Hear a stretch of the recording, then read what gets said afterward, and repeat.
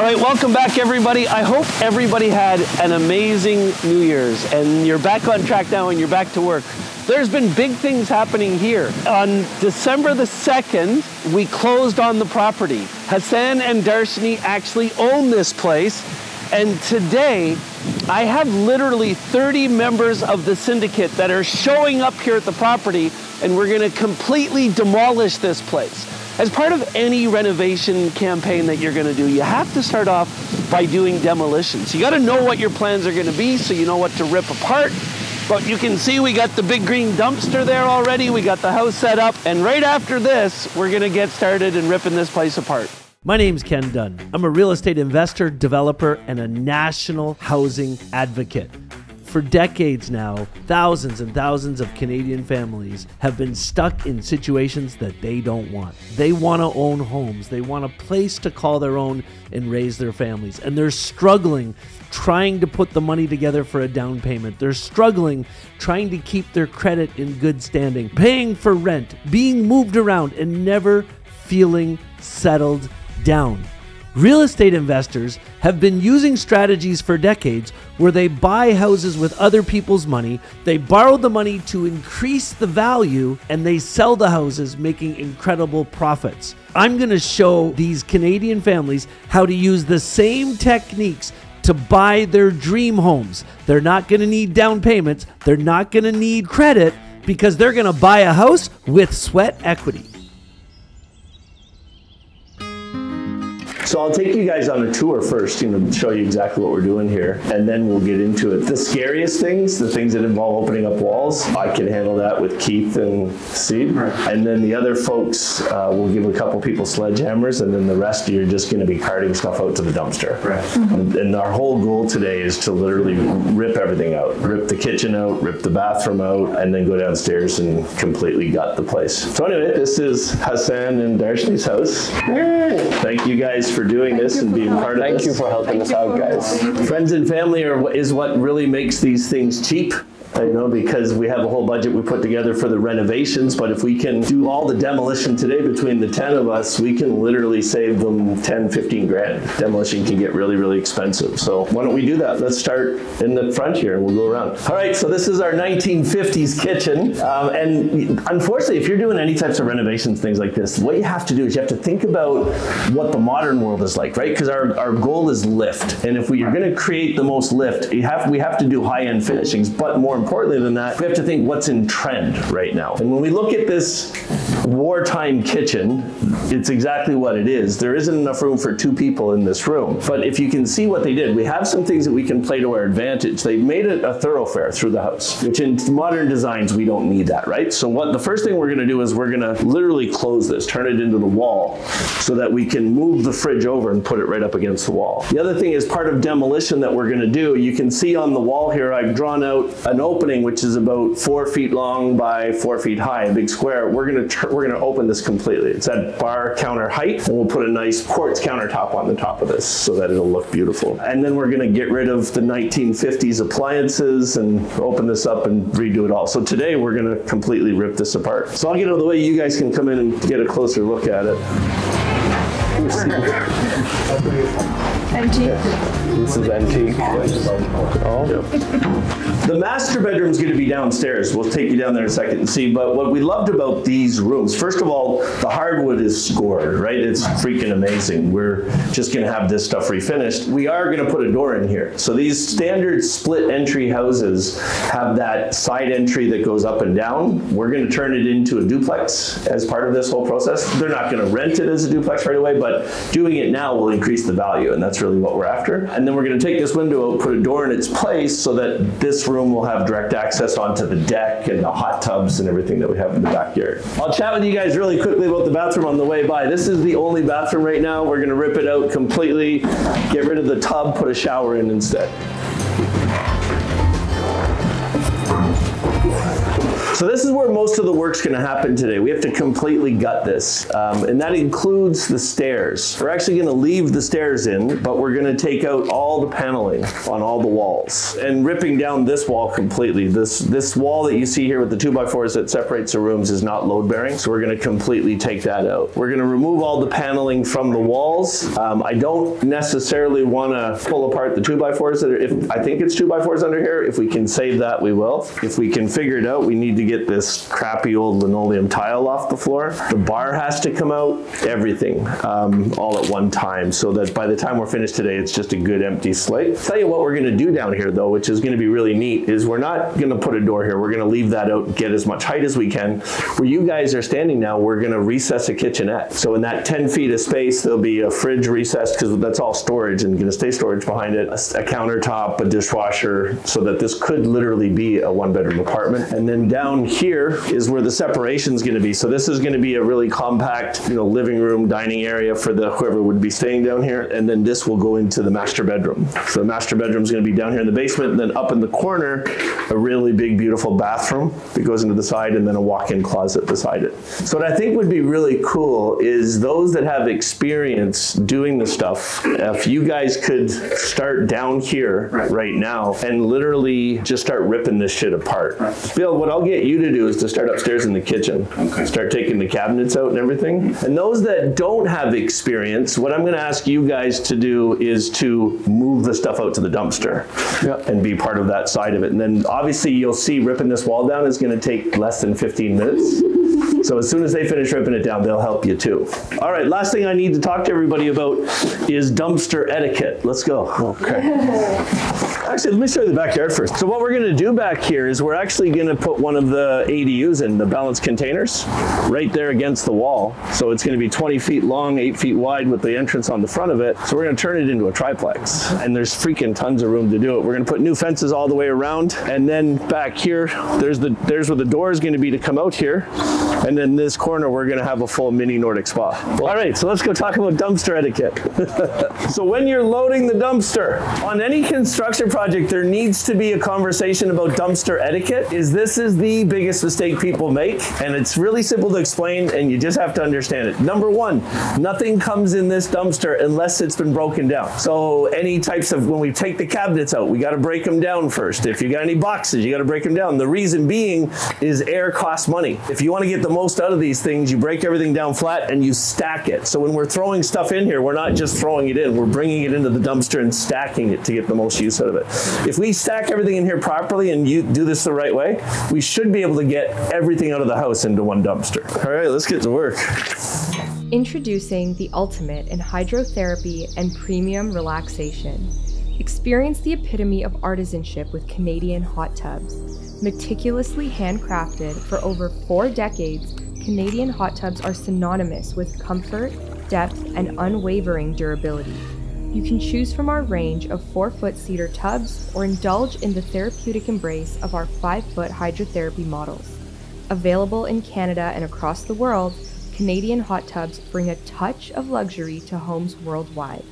Craftsmanship that speaks for itself. Visit canhottub.com now.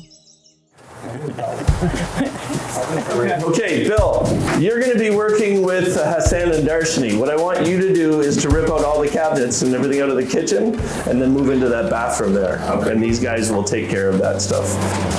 On the sidewalk there. Obviously watch electrical when you're doing it. Yeah. Keith and I are going to start working on this wall right away and see what we're looking at there. Sure. Give it a shot. What I'd like you to do is work on all the paneling around the whole basement. Rip all that down and then we'll get a couple of these people when they come back into work.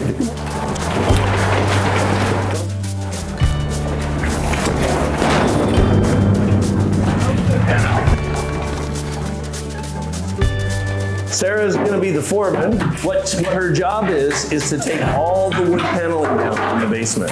She's going to do all the heavy banging and crap. What I'm going to ask you guys to do is to take it out to the dumpster.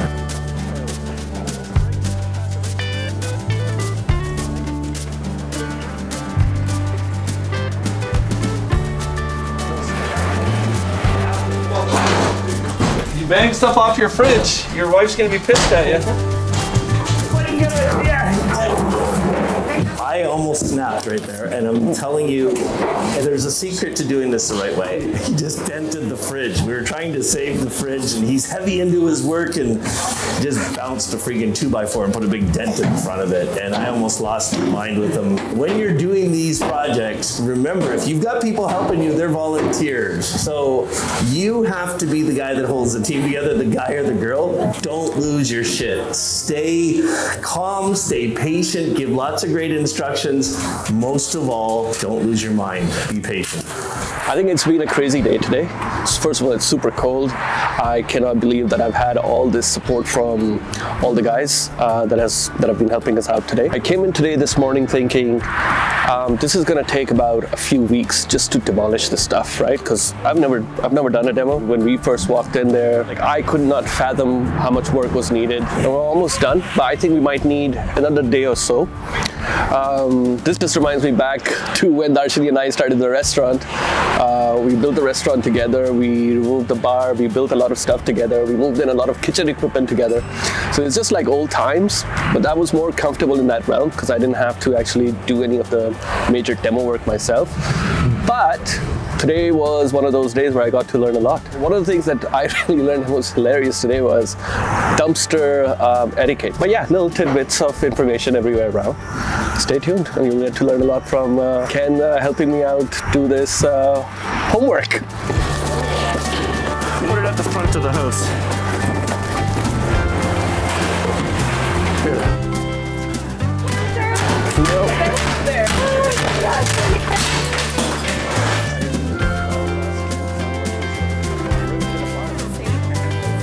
Today's been fantastic, as you can hear in the background. You know, we've got people working. Many hands make light work, seriously. We showed up here at 10 o'clock this morning. It's 12:30. We've got a full dumpster. We've got, the basement is totally demoed. The kitchen's totally demoed. You can hear in the background, they're doing the bathroom. All the doors are off. It's crazy. So yeah, get your team together. Know that you've got people in your network to help you out. Tap into that. You don't have to do everything yourself, and just get it done. Got pizza for people, and it's amazing. People are happy. They've got full bellies, and now we're working this afternoon. Maybe about another hour to do, and this entire house is going to be gutted. Everyone is working together. Like, we've got a little assembly line to get everything out of the basement. So, you know, somebody's taking stuff down, they're handing it to the next person in the assembly line, and it goes along and it's getting into the dumpster. It's honestly, if you were doing it just you and your spouse, or you and your friend, or you and your best friend, then it would take so much longer. So get your team together in one day and make it happen. If you live in this amazing country and you dream about having a house for your family, a home you can call your own, but you haven't been able to do that because you have a hard time building up a down payment, or the banks are telling you they can't help you because of credit, then pay attention. This ad is for you. My name is Ken Dunn, and I'm a real estate investor and a national housing advocate. I have to tell you, there's a housing crisis going on right now, but the governments aren't going to fix it for you. All the governments are worried about is building more apartments, building more rental units. But until we figure out a way to help Canadians right across this country to buy homes with no money, then the crisis is never going to end. But don't worry, I've got the solution. I've been investing in real estate projects for more than 30 years, and I've never used any of my own money to buy the real estate. Here's what happens. I find a place that I want to buy. I look for places that are cheaper than the market, so they're below value, and I buy the properties with private money, 100%. And then I renovate the properties, increase the value. Then I go to the bank and say, hey, I own this house that's worth $800,000 and I only need a mortgage for $600,000, and they give me the mortgages. And you know what the dirty little secret the banks won't tell you is, if you have equity in the property, they're not going to ask to see your credit. They're not going to ask about your loans. They don't ask about any of that stuff. I want to show you how to do this. I've helped hundreds of Canadian families just like you to buy homes without a down payment. And in this live workshop, I'm going to show you how to go out and find an undervalued house in your community that would make the right home for your family, and it's a fixer-upper. Then I'm going to show you how to buy that property without using any money. You use private investors' funds, and I'll show you how to get them. Then I'm going to show you how to renovate the property using other people's money. And then once it's done, you're going to own a house that's got hundreds of thousands of dollars in equity in it, and you can easily get a bank loan and live happily ever after. It's called Buying a House with Sweat Equity. And if you click on the link, I'm going to show you exactly how to do it. I am nervous, but at the same time very happy. There's a lot of emotion going on. So it's like nervous, happy, excited, just thrilled to be doing that with Hassan as well being here. Maybe I'll feel it later on over the night. I think it's worth it. So we need to sweat in order to get this done. So I'm happy to be part of this. I've already worked with Hassan for 1.5 years. I know how it is working with him. It's gonna be tough. But like, I think like if we work together as a team, we're gonna be able to get something great, like a good result out of it.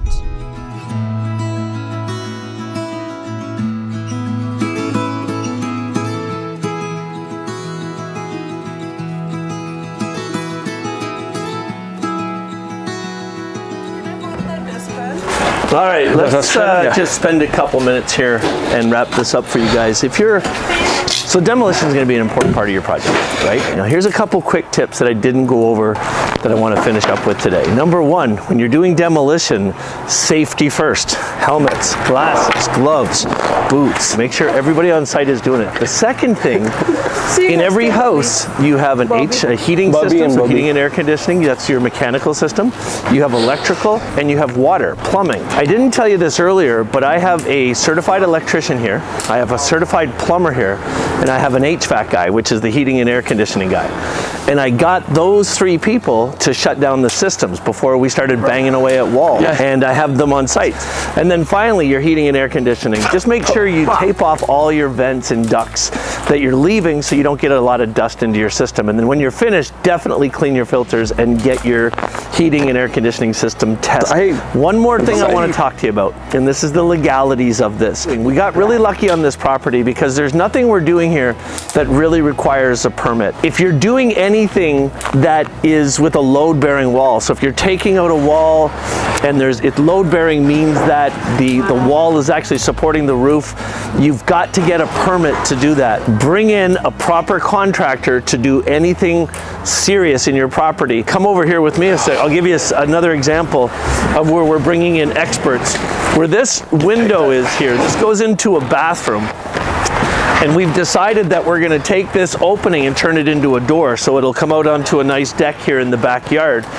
But we're not doing any of this today. A windows and doors contractor, and we're going to get them to do this. That means they'll go get the permits, they'll make sure that it's supported properly because it's part of the exterior of the building. So even though demolition can be fun and you can get a lot of friends involved, don't cut any corners with this. Don't avoid getting permits. Now, here's the cool thing for today. I want you to go into the chat and tell me, what was your biggest takeaway about this show? Tell me exactly what you think we're doing wrong, and if you got any questions, ask. My team will be there the whole time. Now here's the most amazing part. Today I'm going to give away a 2-hour private consultation with me and you. So if you go into the comments now, tell me your biggest takeaway, share this episode onto 2 other social media platforms.